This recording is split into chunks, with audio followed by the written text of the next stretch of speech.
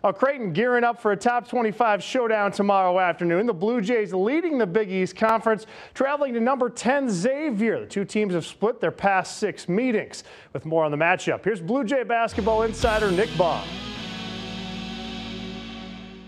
Creighton taking on Xavier. Whenever you're going on the road, the first point, you have to take care of the basketball. Xavier's going to switch things up defensively. They're going to play a little bit of 1-3-1 zone. Can get you a little disjointed. First order of business, take care of the basketball. Point number 2, Xavier, big, physical, bruising team on the glass. Creighton's going to have to rebound, and it's going to have to be a gang rebounding effort. Point number 3, Khyri Thomas versus Trayvon Blewett. That's going to be the matchup that's going to be really, really important. Trayvon Blewett, electric scoring the basketball. Khyri Thomas, the defensive stopper. Guarding Trayvon Blewett, slowing him down, is going to be huge in determining who's going to win this basketball game.